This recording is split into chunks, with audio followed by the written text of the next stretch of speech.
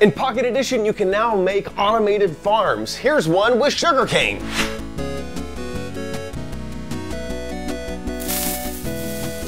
Hello everyone and welcome to OMGcraft. I'm your host, OMG Chad. Today we are going to be looking at the new 0.15.0 update on Pocket Edition.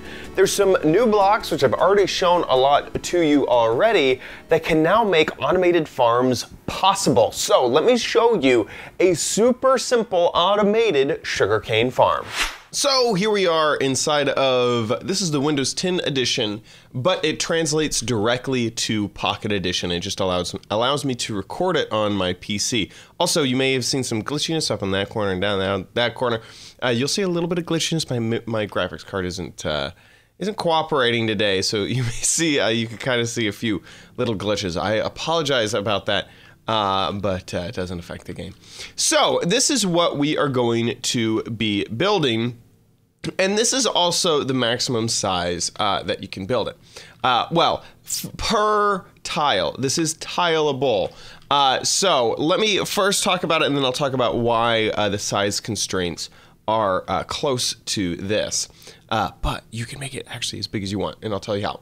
So first off, in the new Pocket Edition, you have pistons, which were added in, but you also got a brand new block that is only in Pocket Edition and Windows 10 Edition, which is the Observer block. And the Observer block is really, really cool, and it fixes a problem that the Pocket Edition had, because inside of the PC edition, there was something called a block update detector, or a BUD switch. And what this BUD, B-U-D, is block update detector.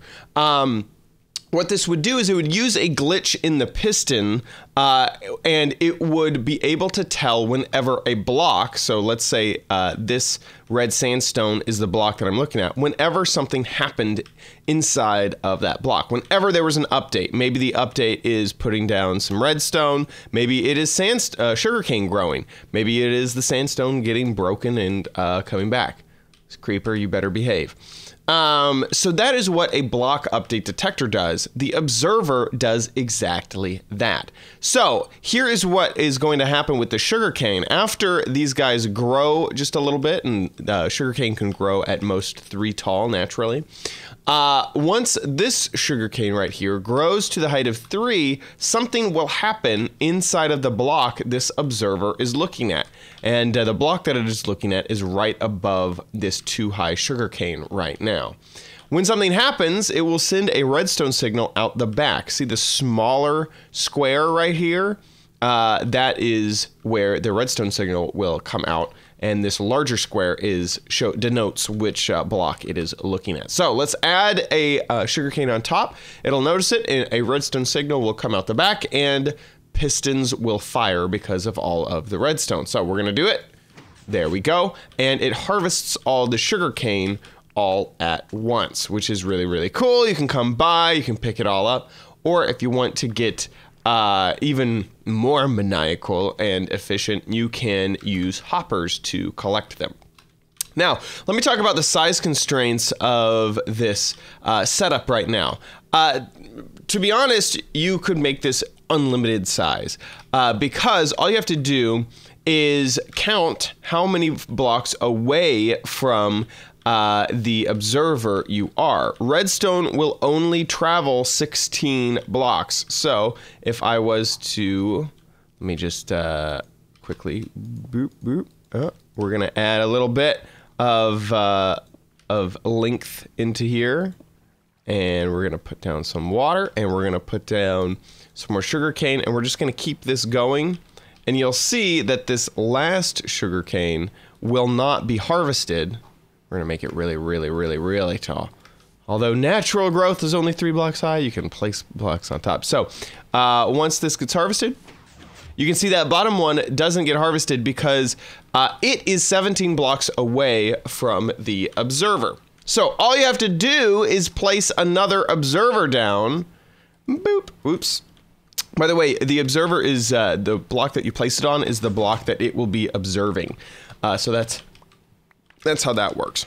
And if you wanted to get really mathematical about it, you could set this block 15 blocks away from here. That way you would use up less observers when you are creating this type of line. So you can tile it. It can be as big as you want, but it will be 15 blocks. With only one observer, it'll be 15 blocks on either side of the observer, with the 16th block being the observer that itself on either side. So remember, you could go out this way as well and have the observer be in the middle. Now, how do you make this observer block? That's probably a question you are asking. Well, some of the things that you're going to need, and I hope that I can find them. Oh, good. Great. I was like, oh, this might be a little bit difficult without without the search feature inside of Minecraft. You need some cobblestone, you need some redstone, and you need some quartz. And then let me grab a crafting table, which I think I don't have here, and just let me show you what this looks like in order to build. Where is the crafting table? Are you in building blocks, Mr. Crafting Table? We could just craft our own here if we need to, because this is getting ridiculous. Oh, there it is. Found it. Okay. So what you'll need is to take your cobblestone and you'll put it in sort of this C shape. Oops. Actually, you'll put it in more of a on the top and on the bottom shape, and then you'll put one quartz on the side, and that is how, get out of here, that is how you create the observer block, with the cobblestone on top and bottom and 2 redstone and quartz. I don't think this works. Oops, I was gonna put it in the middle. No, that does not work. So 2 redstone on one side and a quartz on the other, and that is how you get your observer block.